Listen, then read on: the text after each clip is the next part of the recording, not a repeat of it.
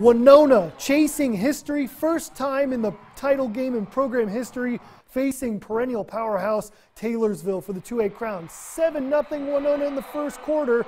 It's DJ Ringo. 6-0. It'd be 7-all after one. Second quarter we go, Tartars airing it out. On fourth down, Keys connects to Malik Strickland. That's a touchdown. It'd be 14-7 Taylorsville. Winona with the answer late on a bubble screen to Tyler Moore to Chris Olton. Spins off 3 tackles. Look at the grown man run for a first down. Then Moore with the keeper. He's going to muscle in from 10 yards out.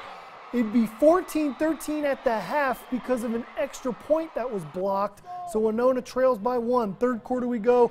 Tartars begin to wear down Winona. Takarius Robert, 10-yard touchdown. Taylorsville up 34-13 heading into the final quarter. But Winona not giving up. Moore rolls out. He gets loose.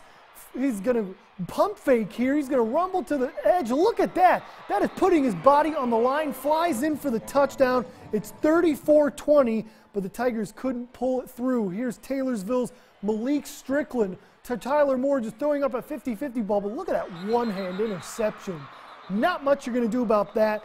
It wasn't in the cards for Winona. Taylorsville wins 41-26. Here's Joey Tompkins, head coach, reflecting on the season and the future of the program. It was big. I mean, our city, you know, was very, very lit up the last 2 or 3 weeks, you know, and it's big for our program.